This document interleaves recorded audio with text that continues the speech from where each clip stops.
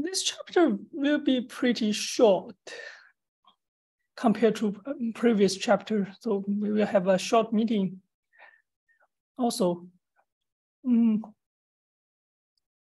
this chapter talks about different kinds of values, well, different types of values, because it's dynamically typed language. We will have a single variable that can hold different kind, like Booleans, numbers, or strings at different times. Now everything is a number, but then at the end of the chapter, we will have a framework to support more than one types, and we will add Booleans and nil.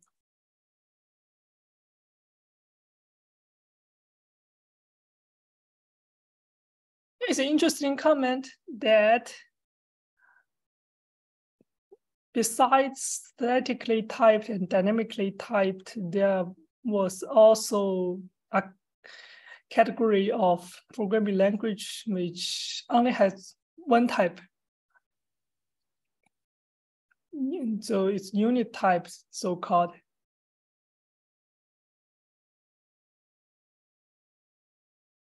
And yeah, I think in the area of BCPL, they use like word type. And as of this moment, our interpreter also has only one type, but we will add more.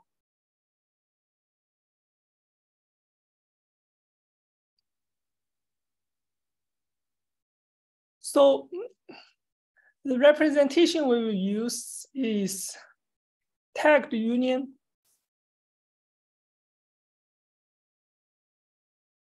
Which depends on programming languages, will also be called something like variant or sum type or enum.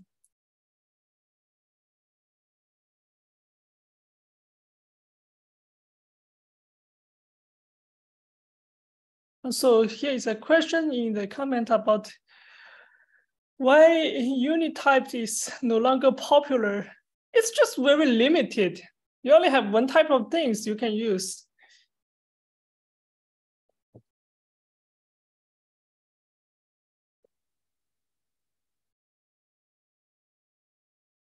You always operate a machine word, and then what if you have something with 2 words? You need 2 variables basically, so it's very limited.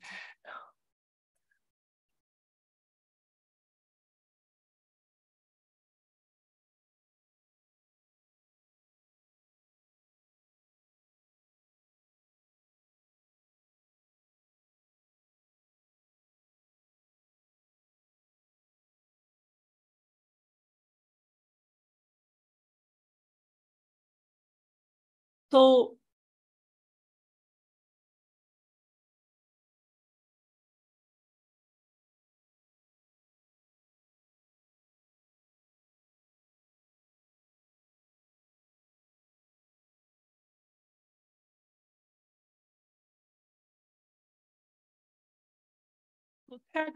tagged union means we need to have a tag. So we define the C enum as a tag. And then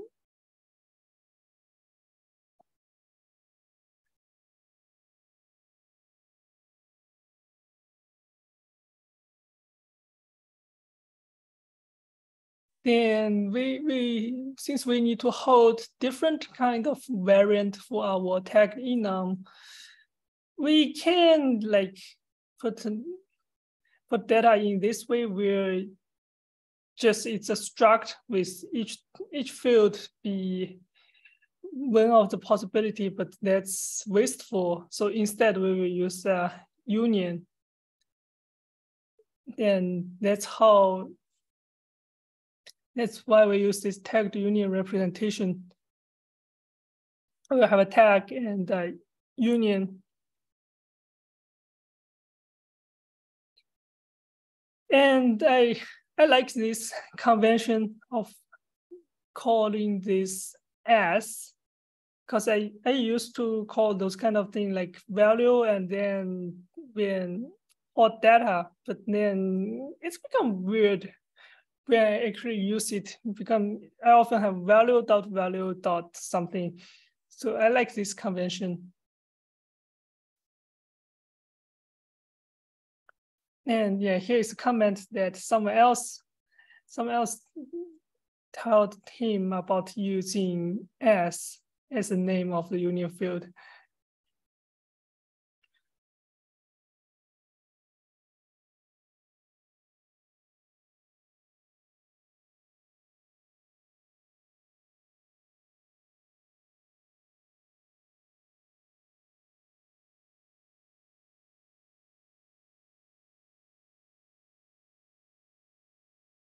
And typical 64-bit machine, our value look like this because we have a double which is 8-byte aligned. We are forced to add some padding. That also means our tag need to waste 8-byte. Even if we make it smaller, it doesn't matter.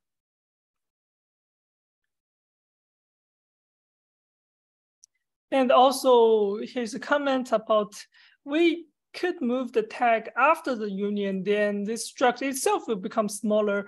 But then if we make an array of such struct, it still need to be aligned. So it doesn't help either.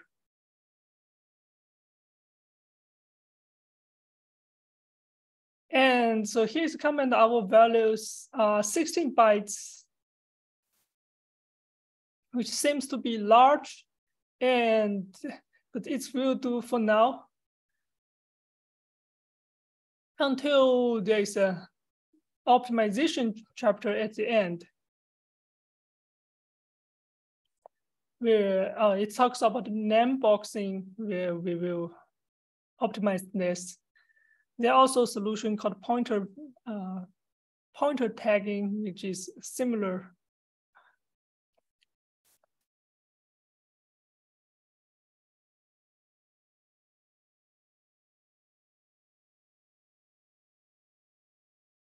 And also 60 bytes is still smaller. It's still small enough we can just put them in the stack and pass them around by value. And everything in logs is immutable by now.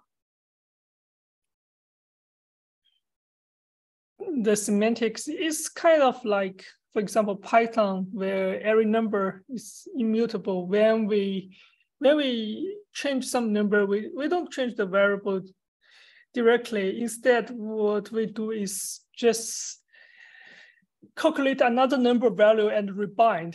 At least the semantic is like that.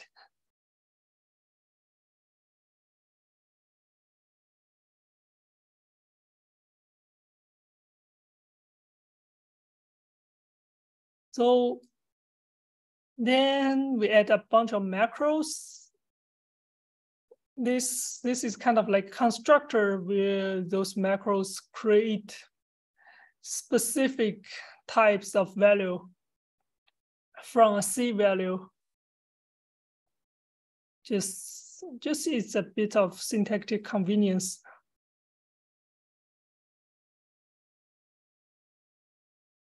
And those one just retrieve the value from.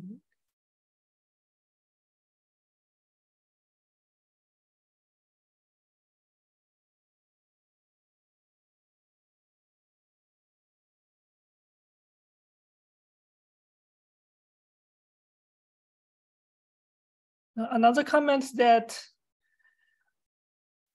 the 16-bit value can be held in the single vector register. Yeah, true. I never checked those kind of things, but maybe.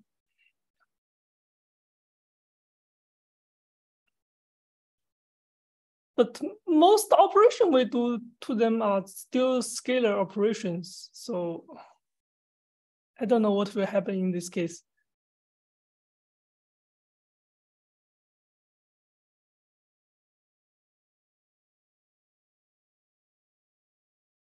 Not really familiar with SIMD stuff.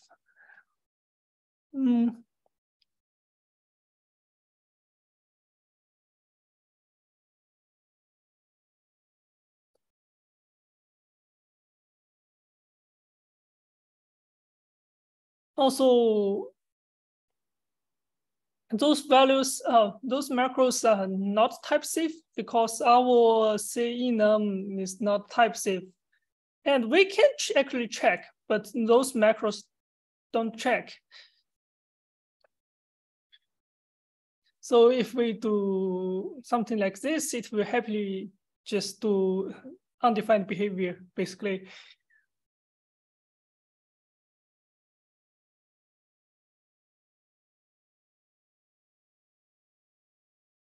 And we add a bunch of macros to check, but we don't enforce that with those as macros.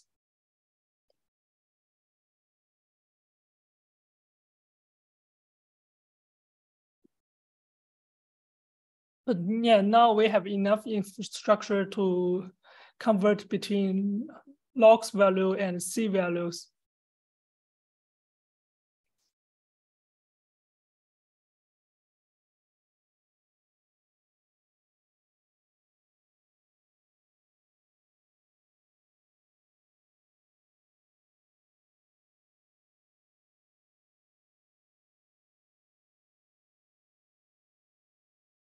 So now we need to deal with constant, where basically emit constant will emit a value in this case. And if we have, in this case, we have a numerical constant. And it needs to be wrapped in a value. And when we print a value, we basically need to unwrap it. But we will revisit this function when we add more kind of values.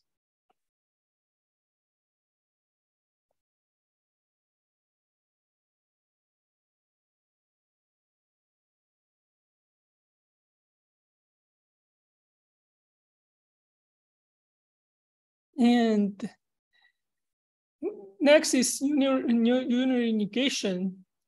And we need to enforce that the negation is on a number, because if it is something like Boolean, then we need to handle the runtime error.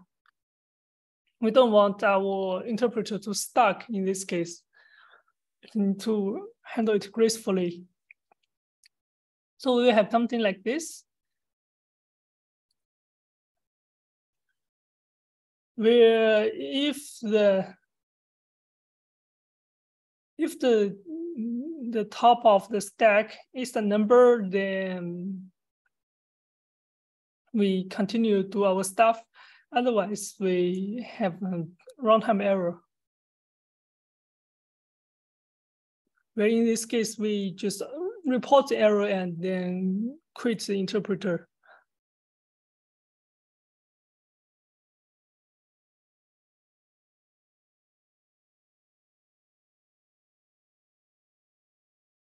Yeah, otherwise we negate. We need to pop the value and unwrap it into a number, negate it, and then wrap it back into a value, and then push it into the stack.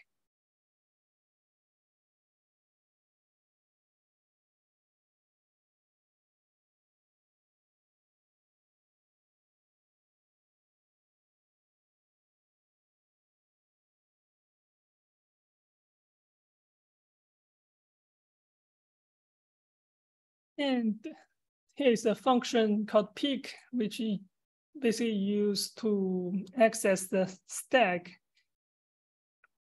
which I guess, but it's not necessarily top. In here is top, but we can use this function to get arbitrary position on the stack.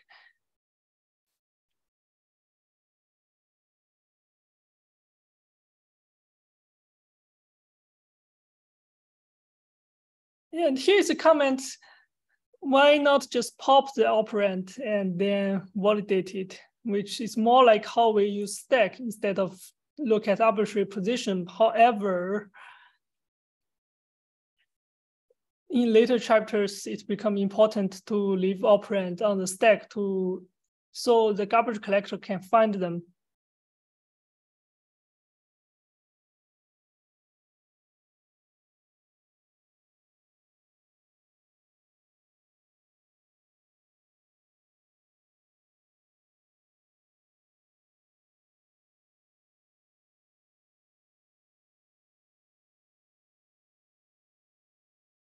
And here is the reporting runtime error. Because it's C, we don't have a sophisticated formatting library, and we have this C-style variadic, and we use fprintf, and this is basically how to do C-style variadic.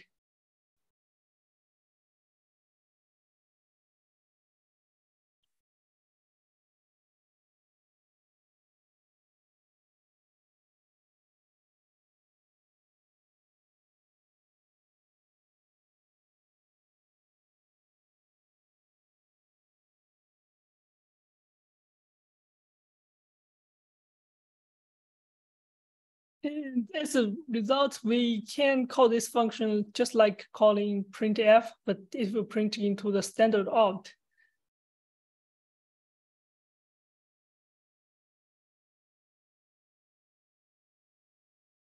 And for variadics, we need the start arg header.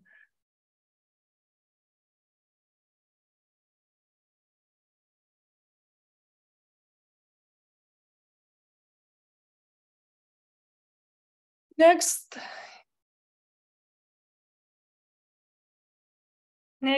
we commented there are a bunch of binary arithmetic operators. They all look the same. So we use a macro.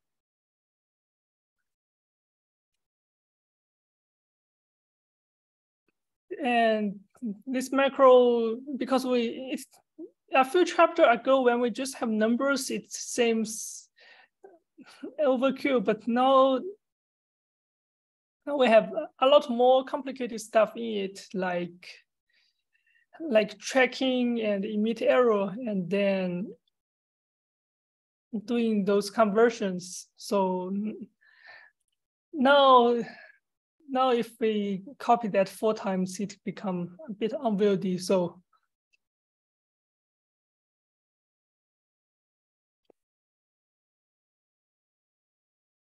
no, I guess another option is to write a function and then ask compiler to force inline it.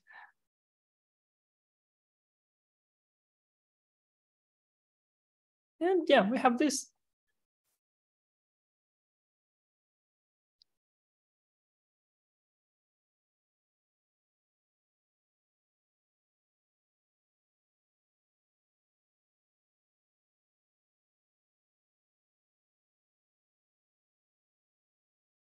And then we will add other literals like true and false and nil.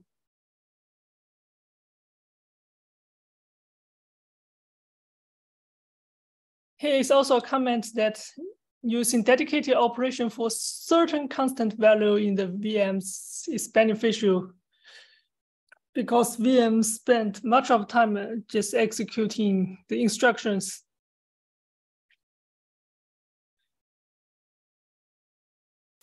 It's not even executing, reading, just basically fetching and decoding instructions. So simple instructions like the JVM, you can have simple instructions for like some floating point values like 0, 1, 2, and integer values from -1 to 5.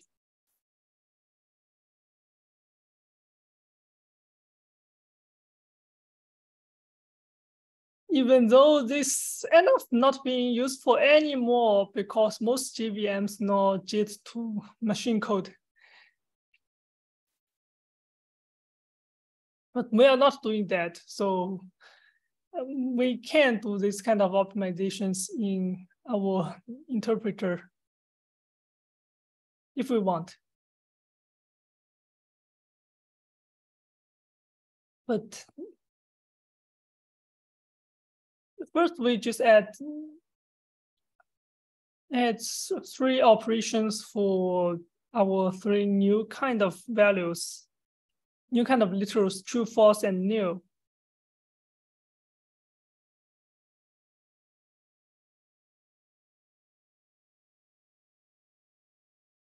And we need to update our table for tokens where true, false, and nil, basically we need to parse them as literal, so we can use this parse literal function. That's it. Then in here, in the literal function, we basically check what's the type of the token and then emit the corresponding operation.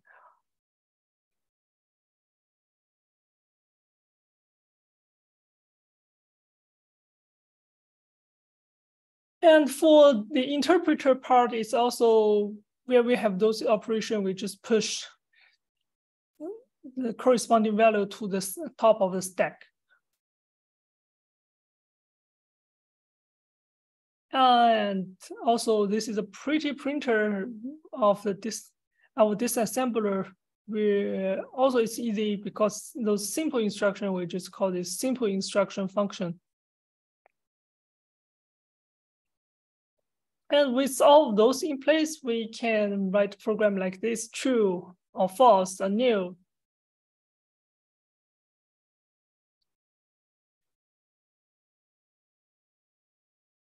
And then it says the interpreter also can't print the result. So because currently it can only print numbers and we will have undefined behavior again. And yeah, we need to use a switch statement in this case. A nice thing about using this switch statement approach is that the compiler will warn you if you miss any cases, at least with the like enough warning enabled.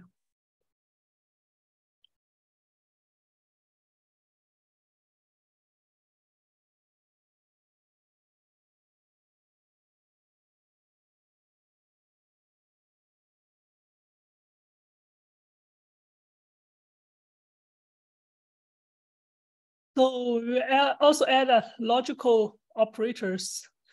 First, we will add logical NOT, which is a prefix operator. We will add a new instruction NOT, have a unary parsing function, which already parse unary negation. We will just use that to also parse NOT. And again, we will do a switch statement on token if it's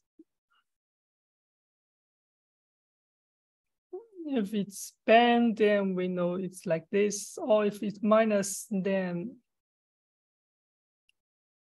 we emit the negate.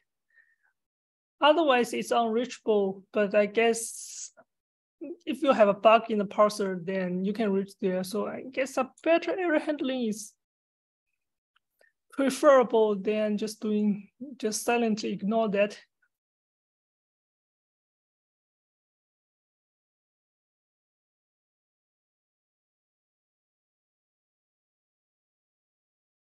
And we need, in the interpreter, the VM, sorry, we need to do the same kind of dance where we need to pop the value and wrap it back. We need to pop the value, negate that, and then wrap it back. Though this is falsy is kind of weird because our logged language has the concept of falsy values, where certain kind of values are considered false. In our case, we have Boolean false, but we also have nil. And our negation also need to handle nil.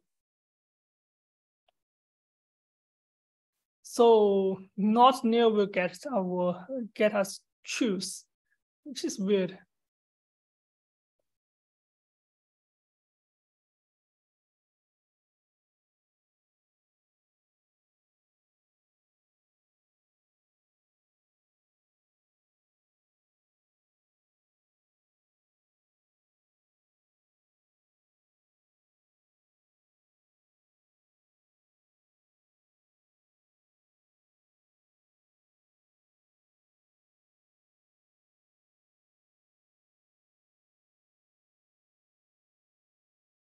A comment in C++, I did this by overloading implicit casting.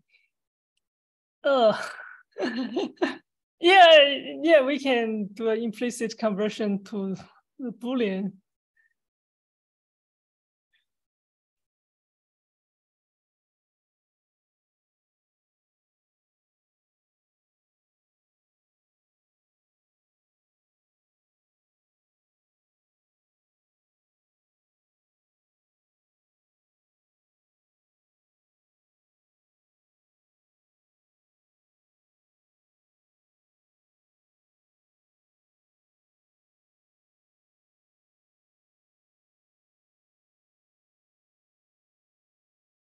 First comment is that more or less sketchy than macros. Yeah, maybe. But also this kind of falsy value thing is very common in dynamically typed languages, in Ruby, in Python, in JavaScript.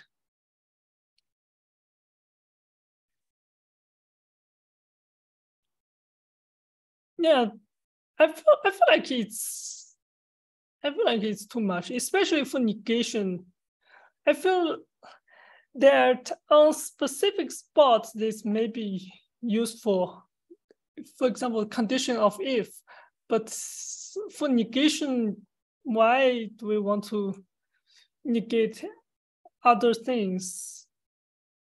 Oh, sorry, not negation, for the unary not. Why we want to not for nil, for example, and the language semantics shouldn't be like that.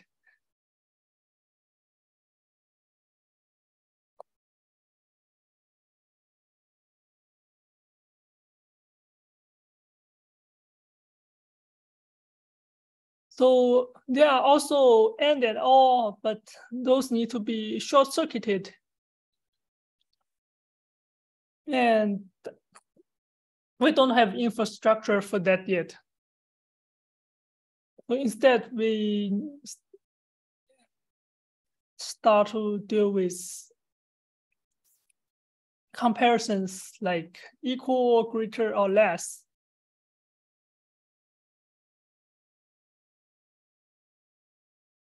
So they are not equal, less than, or greater than, but we can just combine those and not to have the same effect. We can also add those instructions if we want our VM to be faster. Or if we want to have a minimum set of instructions, we can even get rid of the greater. it will still work. Like a lot of C++ algorithms only use equal and less, because for generic algorithms, we don't know how much a type implement.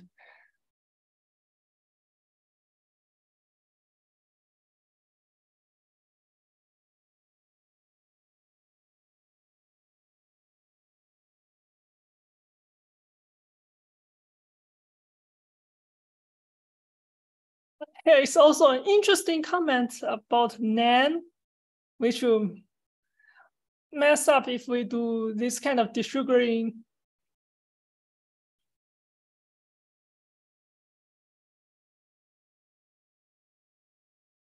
And in a real programming language, we need to be careful because the semantic is different. But in here, it doesn't matter that much. We're just creating a toy, basically.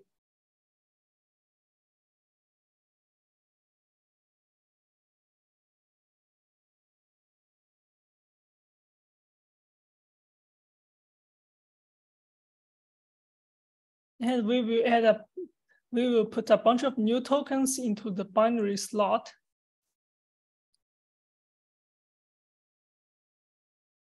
And inside the binary, we just emit bytes.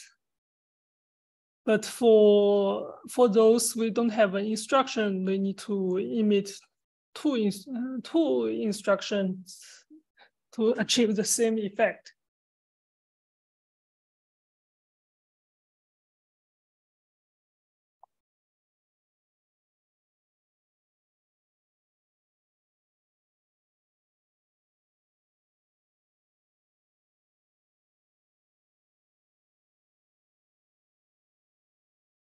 And for equality, we don't need to do type check. Everything can do equality, at least in our language. Everything can check equality with other thing. And if their type doesn't match, then they are not equal. That's it.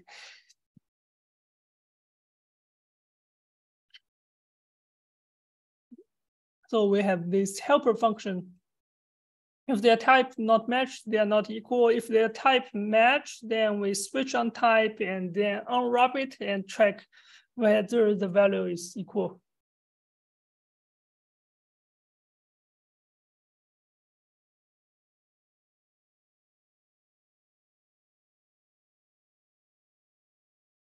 Here is also a comment that some language has implicit conversions where value of different types may be considered equal. For example, in JavaScript, the number 0 is equivalent to string 0.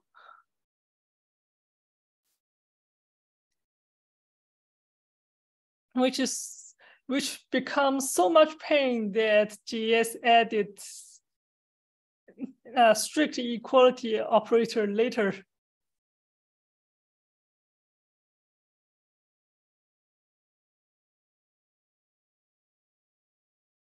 And yeah, PHP also have this kind of things.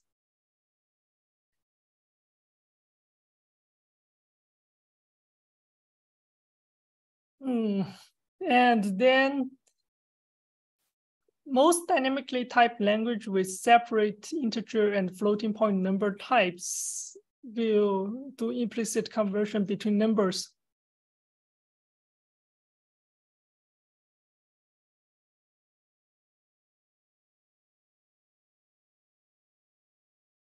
Feel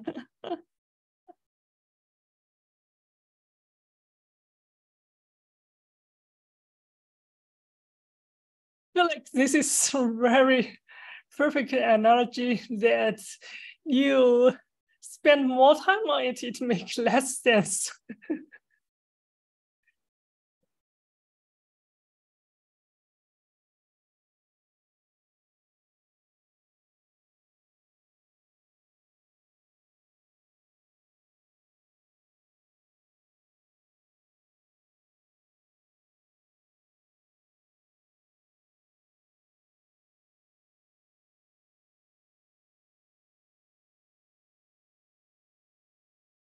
Also, here is has comment out about mem compare. People coded in C or C++ probably already know this, where because mem compare, then we have paddings, and the padding of a union can be garbage, and we don't want to compare those garbage.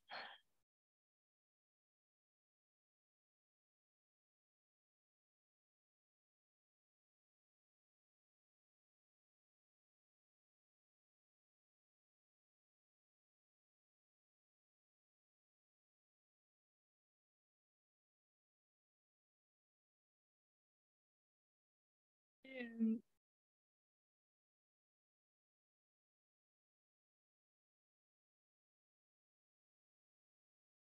for greater and less in the VM, we also call this macro binary operators. That's it.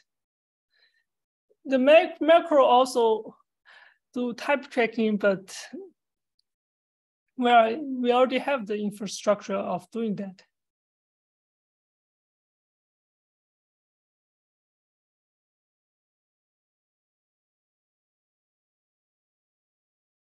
And our disassembler needs to be updated. Our value printer is already updated, and we can do something like this now. So instead of a calculator, we can do something not number in our interpreter.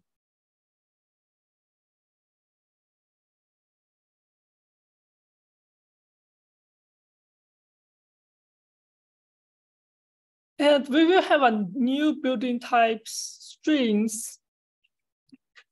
But strings are more complicated because they can vary in size, so they need to be dynamically allocated. We need another indirection. And that's why we have another chapter for that.